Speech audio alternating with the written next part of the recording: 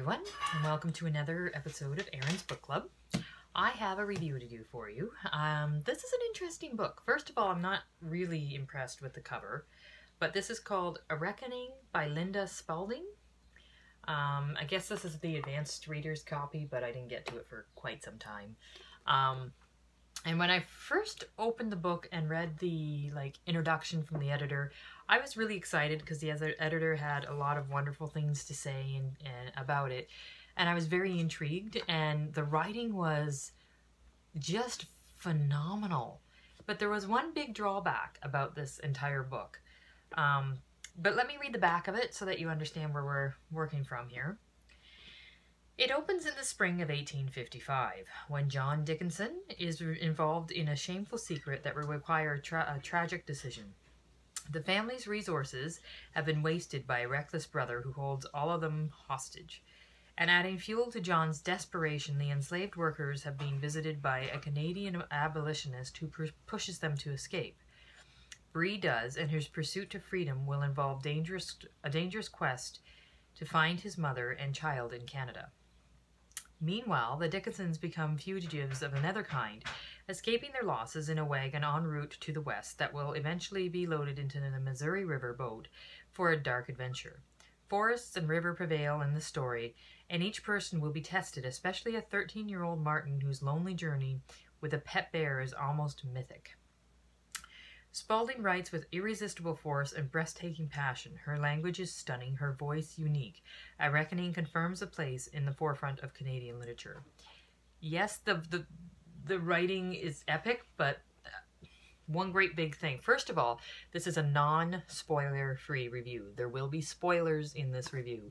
So if you have not read the book, I suggest that you stop watching now, read the book, and come back. That being said, before I even get into the notes that I've left on this book, the abolitionist that comes and tries to get all the slaves to run away, I forget what his name is. But anyway, he thinks of himself as this amazing hero that saves these slaves and is doing the right thing and that kind of thing. But all he does is go into this plantation where all these slaves are and says, you guys all need to run away. Here's a bunch of compasses. And then he goes back home and, waits for them to show up in the comfort of his own home. He doesn't actually help any of them escape.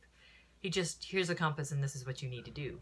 And a bunch of them escape, and only one that I know of survives. And he doesn't know who's going to survive or who isn't. He doesn't seem to care. And he's another one that isn't portrayed as the villain, but I really think he is, because he just seems to care about his own, I don't even know what the way he looks, you know? Now, the real villain, this John villain, this father, is just an evil, evil man, and so involved in himself and how important he is that he doesn't realize that he's destroying the people around him. And the wife who's tolerating him, but only does it because she's like overdosing on laudanum, I think that's how you say it, to medicate for certain areas. It's a phenomenal book. The writing is absolutely amazing. Even let me just, so the intro of the editor had me so intrigued. I had to put it down as it was bedtime. I didn't think that this one would be easy to put down. And I was right, it wasn't easy to put down. If I had started that night, I probably wouldn't have gotten any sleep. And the characters perfectly, I said they're perfectly in depth, which for me is something.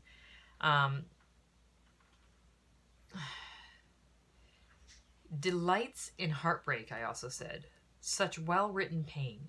And she does. She just, every aspect of pain is contemplated and thrown up there on the page for everybody to understand.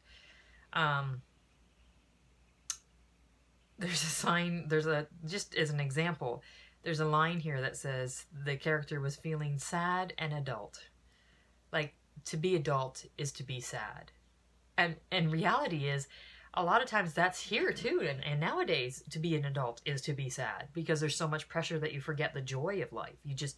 You have to survive life and not enjoy it. And that, she gets right to the bone there and says it in such a short, sweet way. has a real understanding of how cruel the true written word can be, how inadequate the true written word can be. And she takes the written word to describe that. It's amazing how she works. The confusion of growing up with a hard father added to the confusion of the slave trade. She seems to have a pretty good grasp of the slave trade, what they have to deal with. I don't think she has a good grasp of the slave, like the individual slave, and how they're feeling and what they're going through. It's almost like she's looking in on this person and isn't following how that person might actually be feeling. But the actual slave trade, she knows her facts and is going through them. The one big thing about this book, and it's such a letdown. So she does all this epic writing and gets you all excited and you know, can't wait to find out more. And then at the end, everything just kind of gets tied up, but there isn't, you jump from they're in this major struggle to like the family. The family all gets separated, the wife runs away for a little bit, and they're all like camping, like the ones that ran away are camping out on the side of the river. And then in the very next chapter, they're all together again and building a house. You don't go, there's no journey, it's just that's the way it is. And the same thing when the boy is run away from his father because his father wanted him to kill the bear and he couldn't do it. And so he travels around with his bear, and in the end he shows the bear where to hibernate and then leaves the bear and goes back to his father like everything's fine. Like, we went through all of this struggle and all of this learning and all of this character growth and how the characters are finally stronger for it. And in the end, they all go back to where they started, just at a different place.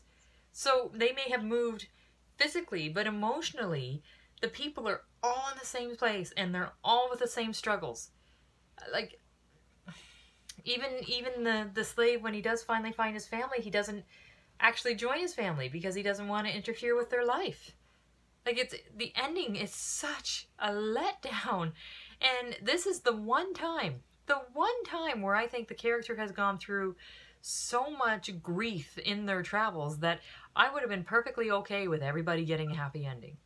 And if any of you guys have watched my reviews, for me to say that is huge, because I'm all about the bad ending and the unhappy ending and the non-storybook ending.